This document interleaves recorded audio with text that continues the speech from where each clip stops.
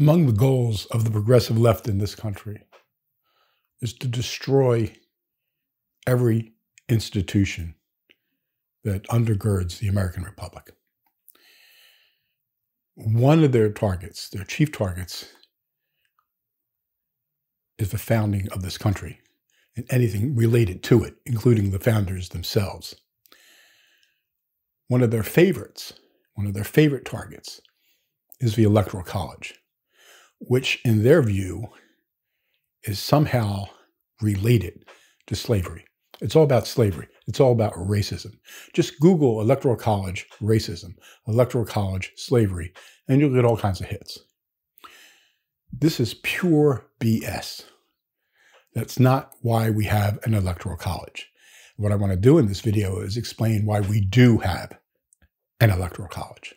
The first thing to understand is, at the time, in 1787, when they're drafting the Constitution of the United States, there is no place on the planet where people are directly electing their leadership. Most of the countries, states around the world are ruled by kings, queens, emperors, kaisers, czars, sultans, shahs, whatever. Not elected officials. Now, the closest you get to an elected senior official would be in Great Britain with the prime minister. But the prime minister wasn't directly elected by anyone except his own constituents who sent him to the parliament, and where in the House of Commons, if he could put together a majority faction, he would become, with the king's blessing, prime minister. That's how it worked. There's no place on the planet where they're directly electing a chief executive. It's just not in the cards. There's no place that the American founders would be looking to find a system that works in that fashion. The second thing you have to understand is what had gone on before that with the Articles of Confederation. The Articles of Confederation had a government that had very little power. It wasn't even really a government. It was a confederation. It was sort of like the European Union. The individual colonies, states, were considered separate, independent nations. The United States, at that period, was considered a plural term. These were states that were united.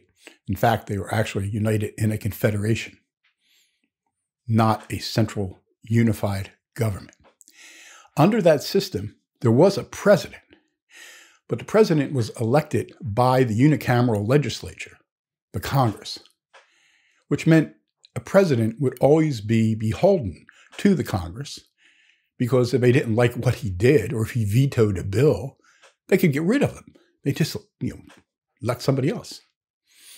What they were trying to do was to put more centralized power into the new government, the new governmental structure.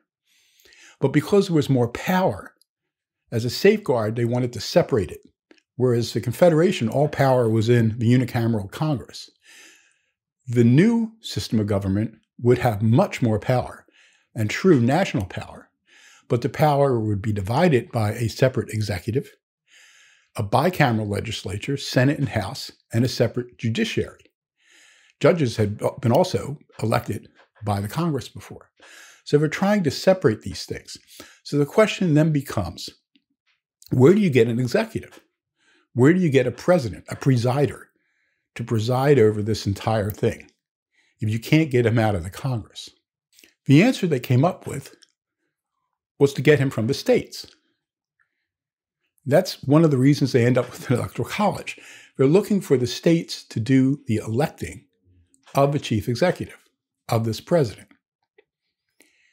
Now, the idea was the states would have electors. The electors would be linked to the number of people they sent to both the House and the Senate.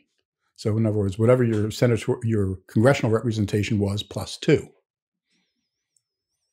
And you would get that many votes for the election of a new chief executive. You also have to keep in mind that in 1787, there's no internet. There are no computers. There are no smartphones. There's no Wi-Fi. There aren't even landlines. There's no telegraph. There's no television. There's no radio. There's no national newspaper. There's no USA Today. There's no Washington Post. There's no New York Times. The papers that exist are commercial papers that talk about trade and prices in different ports, or a handful of partisan papers that are just hack sheets, lies, filled with lies and distortions and everything else. There's no national sense of communication. It's very hard to move from the wilds of the District of Maine, which belonged to Massachusetts at the time, and southern Georgia. You go by boat or you go by horse. There are no trains either.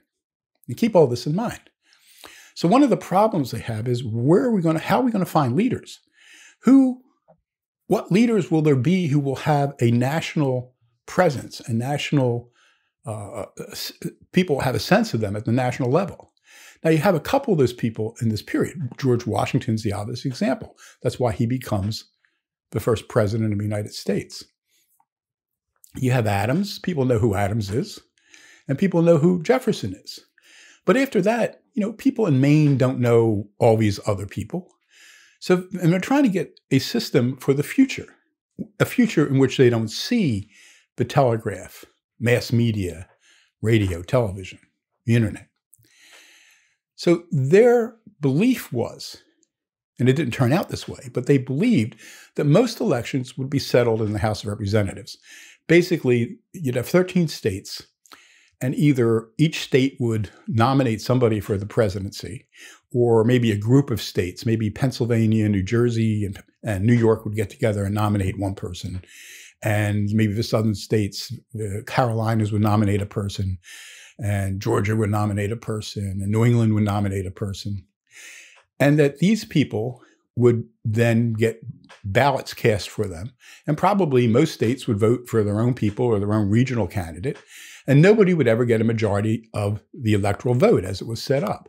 They expected that's what would happen. Now, that's not what happened in most elections. Actually, that became the exception rather than the rule. But that's not what they foresaw. And then these electors would come in, and there'd be a deadlock. Nobody would have a majority. Whatever the number now is, 270. It was much smaller then. And then the House would vote. And the House voted the way the House had voted, or the Congress had voted, under the Articles of Confederation. Each state got one vote. So the states would vote, and then they would pick the president. That's how this was expected to happen. None of that has anything to do with slavery. What it has to do is the context, political context of the time, the political lessons they had learned from the Revolution and the Articles of Confederation, the lack of any means of communications, throughout the entire country. So that's what this was set up to do. Of course, the other element in here that is there has to do with the small states. It's important to keep in mind that under the Articles, each state, no matter its size, you could take the most powerful state at the time was Virginia. One of the smallest states was like Delaware and Rhode Island, very small states. I forget which one was smaller. Under the Articles, each of those states, every state only had one vote, and each state had a veto power. Basically, if all 13 didn't agree, bills didn't get passed. Now, that's one of the problems with the Articles of Confederation. What they're doing, following the ideas laid out in the Declaration of Independence, the idea of a social contract, that people voluntarily enter into and give power to a government to protect their rights, yielding some of their rights in order to get protection for the rest. That's what we call a social contract. That's laid out right in the Declaration of Independence. So what you have to do if you're putting together this new national union is to get the individual states to agree to give up their existing rights, which include equal vote, one vote per state, and a veto power. Those are significant holdings for a very small state like Rhode Island or Delaware versus big states like Massachusetts, New York, Pennsylvania, and Virginia. And what they want to do is to get all 13 states to buy into this new federal union. The minimum is 9. And they figure if they can get 9, the other ones will come along eventually. But ideally, they would get all 13 to ratify this deal. So why would a small state, and we'll just use Rhode Island as an example, because ultimately some of the people who cut these deals come from Rhode Island. Why would Rhode Island give up equal legislative coverage in the House? Under the articles, Rhode Island and Virginia are equal. They both have 1 vote. And Rhode Island and Virginia both have a veto. They can veto anything. Why would a small state like Rhode Island give up that equality, give up its veto power to join a federal union? And these are why they had to sweeten the deal for the small states. And there's basically 2 ways they do that. One way is the Electoral College. Because in the Electoral College, even a small state, like today, Delaware has 1 congressional district, and they get 2 senators. So they get 3 electoral votes. California, has 2 senators, even though they have several 10 times the number of a population. I forget exactly what the population of California is compared to Delaware, but it's infinitely larger. And they have, I don't know how many House seats, close to 40 or around 40. Delaware has 1. But Delaware gets a disproportionate vote in the Electoral College, as does Rhode Island and Wyoming and Montana and the Dakotas and the other small states. That's part of the deal for these states, to get them to come into the union voluntarily through a process of a social contract. The other part of the deal, of course, related to that is the U.S. Senate. Every state gets equal vote, 2. Delaware, Rhode Island, they each get 2. California, Texas, Florida, each get 2. That's like it was under the Articles of Confederation, where each state had 1 vote. You had equality of voting. So basically what they're trying to do, this isn't about slavery. This isn't about race. This is about getting the small states to join the union. Because the small states are giving up equality of representation in the House. They'll still have it in the Senate. And they're giving up their veto power. And in return, they get equality in the Senate and an overcompensation for their size in the Electoral College. Those are the sweeteners of the deal to get the small states in. Because the small states at the time don't come in. They won it 9 out of 13, means they can't lose more than 4 states. And Delaware is a small state. New Jersey is a small state. Rhode Island is a small state. Georgia is a small state. And the Carolinas aren't that big either. I mean, other than Virginia, Virginia and Maryland are the 2 big southern states. If they lose, 5 of the small states, there's no Constitution. There's no United States as we know it. Now, it's quite true today, in our current environment, chief executives are elected in national elections around the world. That's changed. We do have national communication networks today. That's changed. You can run a national campaign. Now, on the basis of that, you could say, okay, then we really don't need an electoral college anymore.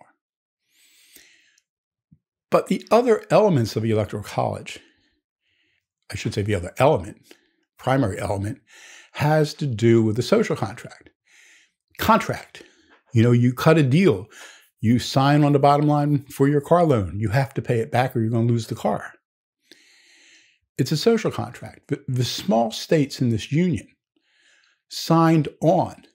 The small states in this union that we live in gave up their veto power, gave up equal representation in Congress. You could call it affirmative action for small states. That's not a bad way to look at it. They were trying to make it a sweetener to equal the imbalance between the small and the big states. That's still an issue. And if you want to go back on that, you're basically going back on the entire contractual basis of the federal constitution.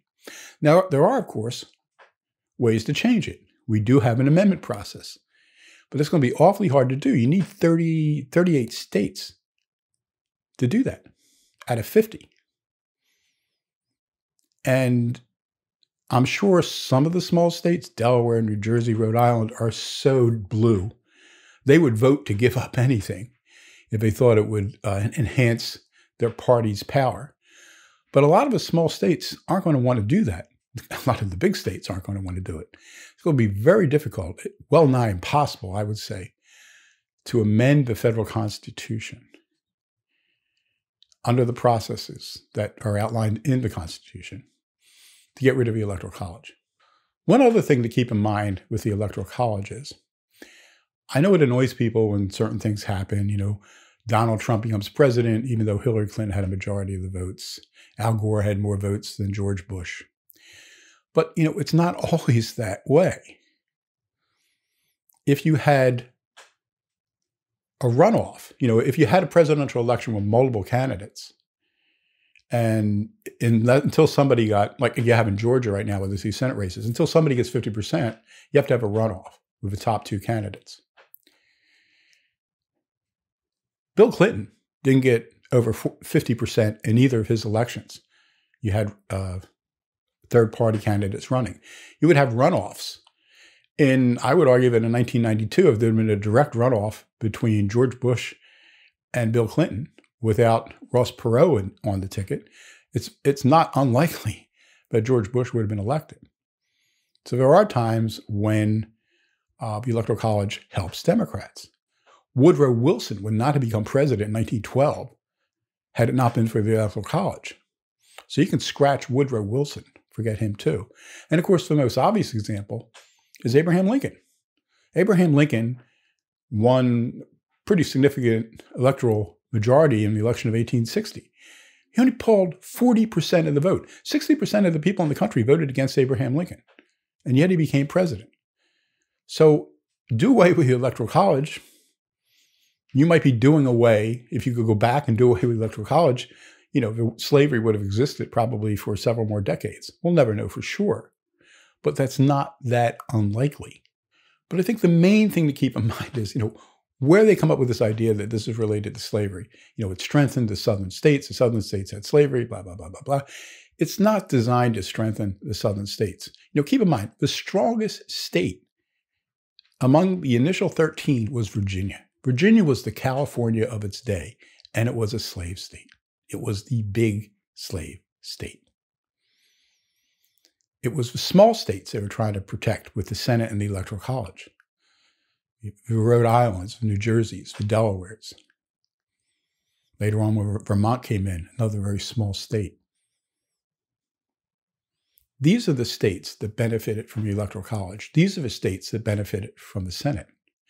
Later on, it's true, the Senate is used by the South to try to balance the power of the non-slave states as you approach the era of the Civil War. But that's not, they didn't design this, you know, looking ahead to a Civil War. They designed this within the context of a time.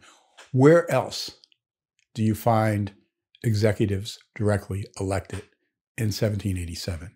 The answer is nowhere on the planet. Got something out of this video? Give it a thumbs up. Hit the notification button so you know when I post new videos. Share it with your friends. Subscribe to the channel if you can. And until the next time, keep fighting.